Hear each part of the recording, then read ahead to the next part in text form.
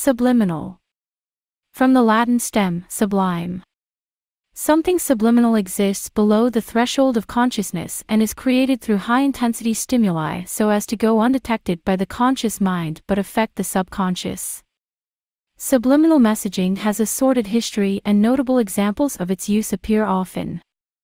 In 1957, James Vickery of Subliminal Projection Company Incorporated announced special equipment that would place subliminal messages in the advertising industry. He cited as a success story the now infamous New Jersey theater that superimposed the messages, "Drink Coca-Cola," and "Hungry, eat popcorn," on the movie screen during a showing of the movie Picnic. Vickery claimed up to a 58% increase in relevant sales following the presentations. Shortly after Vickery's announcement, the major networks announced that they would not accept subliminal advertising or employ the technique on their radio or television productions.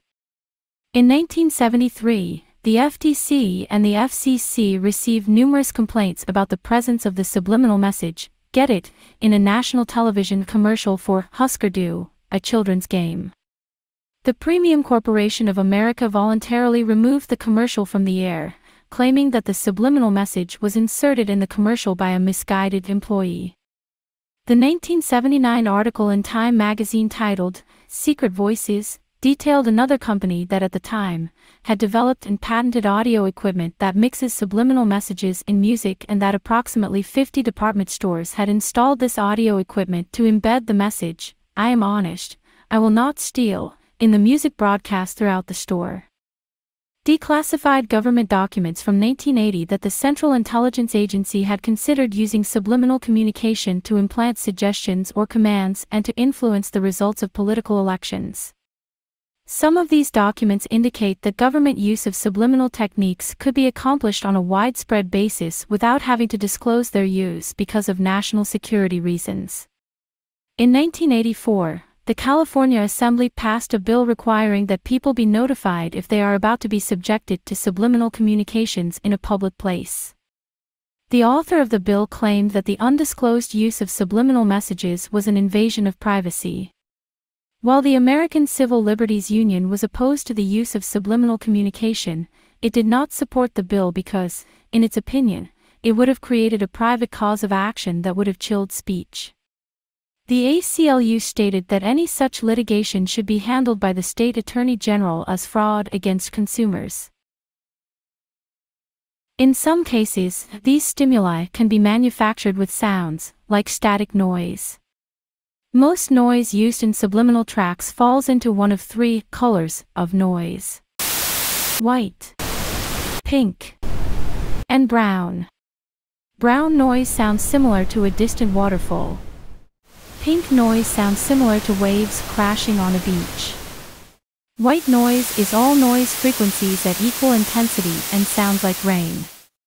All of these sounds have been shown to benefit someone's ability to concentrate, sleep, or reduce anxiety. When manufacturing these sounds for use in subliminal messaging, they help someone's mind be more receptive to suggestions if there's a sublayer of vocal tracks. The use of subliminal messaging has been used in a number of beneficial ways, but it has also been used to disrupt and convert a person's way of thinking in harmful ways. In this video, we look at one of the more recent ways this tactic is used for the purpose of the transgender community. A small but growing number of YouTube channels generate and post videos that have been dubbed MTF subliminals. Videos on these channels deploy brown, pink, or white noise sound layers and are laced with distorted voice tracks of repeating messages. In some cases, there are other sounds such as light melodic piano, running water, and low-volume non-language words. Creators of these videos claim the subliminal messaging will help someone unlock the power to transition genders, often with viewer comments making claims of gaining freedom from the gender binary just by repeatedly listening to the videos while sleeping. Other viewers have claimed more rapid results with HRT when coupled with the subliminal tracks. Here's a more obvious subliminal track creation.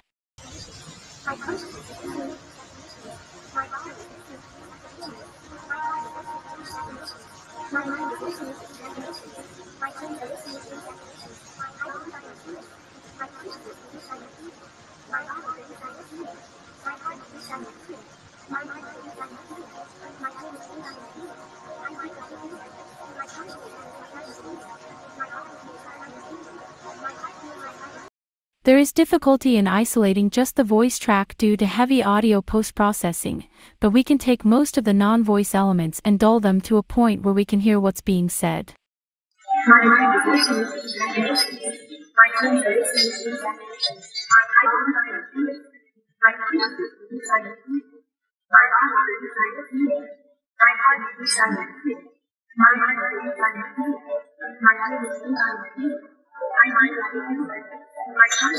Other examples are subtle. The voice is layered under several layers of noise or music to such a degree even partial scrubbing has a low-quality isolation result. However, the brain is able to isolate things on its own, and being lulled into a relaxed state to receive what messages are recorded is known to be an effective way to alter thoughts and beliefs.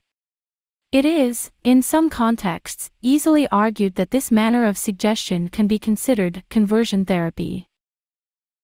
The example of subliminal messaging involves the use of a female voice to make the message both soothing and reinforce certain beliefs related to sex and gender stereotypes. The intention is to implant an idea in the listener's mind that they did not originally hold. Subliminal messaging's complete extent of use and impact remains uncertain, but it has been employed to manipulate behavior and beliefs, and although there is an overlap in self-affirmation, subliminal messaging and self-affirmation are two distinct concepts with different mechanisms and purposes. Subliminal messaging aims to influence the subconscious mind through subtle stimuli, while self-affirmation involves consciously reinforcing positive beliefs and attributes about oneself. Simply put, the former is the seed of someone else, and the latter is an individual watering their own seed. Even if someone consciously decides to use subliminal messaging on themselves, it does not become self-affirmation. Using subliminal messaging or any other technique to coerce or manipulate someone's identity, regardless of intent, goes against ethical guidelines and principles that prioritize the well-being and autonomy of individuals. After all, this is the core reasoning behind discrediting practices such as conversion therapy. As such, a strong possibility for why someone would subject themselves to subliminal messaging is an already established sense of self-awareness and integrity of identity, their already there, authentic self. Some people may be more prone to self-deception as a defense mechanism or to protect their self-image and appease a peer group, while others may have a higher propensity for honesty and self-awareness. Having a strong internal sense of authenticity and self-awareness can also contribute to the brain's resistance to self-deception. When someone has a clear understanding of values, beliefs, and identity, the brain may naturally reject attempts to deceive itself and strive for honesty and alignment with its concept of the true self, or as Albert Camus may have argued, external manipulation cannot lead to understanding authentic being. If someone has subjected themselves to subliminal messaging and formed beliefs about their sex or gender identity based on that manipulation, even if they perceive it as self-affirming, it should not be recognized as valid or true because the ethical implications and potential harm that may arise from self-induced manipulation can exacerbate other mental health conditions as well as trigger harmful behaviors. Capitulating or reinforcing beliefs that are based on self-induced manipulation and do not align with objective reality is actively participating in helping that individual victimize themselves.